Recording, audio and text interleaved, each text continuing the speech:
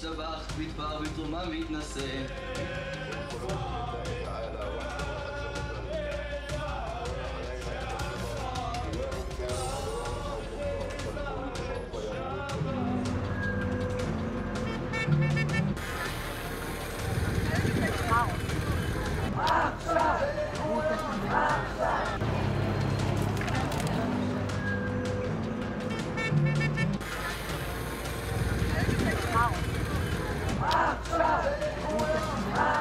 We are hopeful that we can get a significant number of hostages freed in the coming days. I don't want to go into the details of these talks. They are obviously very sensitive.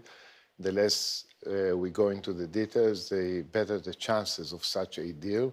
But they are very serious efforts, and I'm hopeful that we can have a deal in the coming days. We're talking about pausing the fighting for a few days so we can get the hostages out.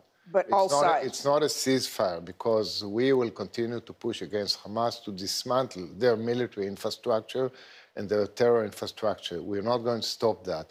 But we are willing to go for a pause for a significant number of hostages if we have a deal.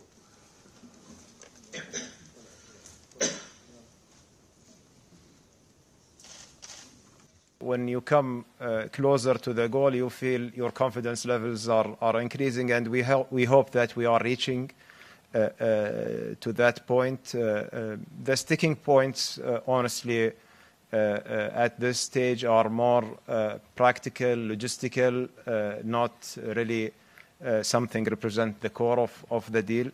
The deal is going through ups and downs from time to time throughout the last few weeks. But I think that, I'm now more confident that we are close enough to reach to a deal that can bring the people safely back to their homes, whether they are the hostages on Hamas side or whatever the exchange that will take place from the Israeli side.